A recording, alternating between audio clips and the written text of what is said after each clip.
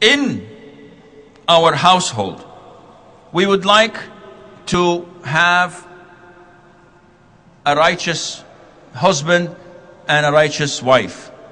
This is our model family. This is our ideal family. But does this mean that there are no fights? Can we have houses without any fights? This is not possible. Maybe, probable, but not quite possible.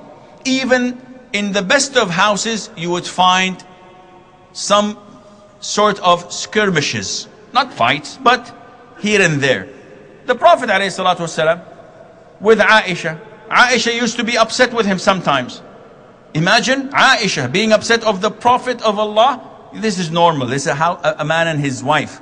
It has nothing to do with the messenger and the servants of Allah. It has to do with a man and his wife. And the Prophet said this, "Oh Aisha, I know when you are pleased with me, and I know when you are angry."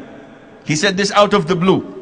They were happy, so they were just chit-chatting. So I said, "I know when you're angry, and I know when you are not." She said, "How do you know that, Prophet of Allah?" He says, "When you are angry, you say, 'No, by Ibrahim's Lord.' And when you're happy, you say, 'No, by Muhammad's Lord.'" And she said, "Yes, Prophet of Allah, this is true. I do not abandon anything except your name. I love you, but when I'm angry, I do not call your name." Fatima and Ali, may Allah be pleased with them. Also, they used to have skirmishes. The Prophet came once to his daughter's house. "Where is Ali?" She said, "He got angry. We had something and we fought over something. So he went to the masjid." So the Prophet goes to the masjid and finds Ali sleeping on the floor. And he wakes him up and he says, "Stand up, the father of dust," because he was sleeping on the soil. And he said, "This is the most beautiful name. I would never ever trade it for anything. Aba Turab." This is his nickname. May Allah be pleased with him.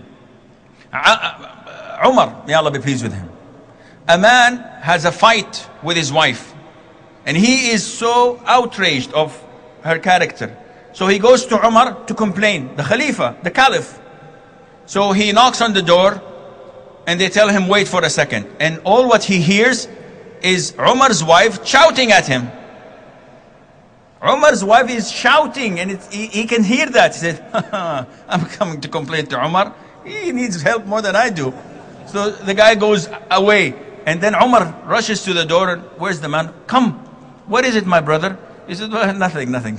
I had a problem, but I think you need the help more than I do." He said, "My brother, this is my wife. She cooks my food. She bakes my bread. She washes my clothes. She suckles and breastfeeds my children. And she does not have to do all of that. And not only that, my heart is calm and I don't have to look for haram when she is with me. Don't you think I should tolerate her as she is tolerating me?" Wallahi, if we look at our spouses with this way, we would live a beautiful life. Because then whenever shaitan comes to us and says, "Do this or do that," I say, "No." She tolerates me. My wife tolerates me. I have a lot of shortcomings. So if she cooks the food that is bad and half burnt and no salt in it, I will eat it.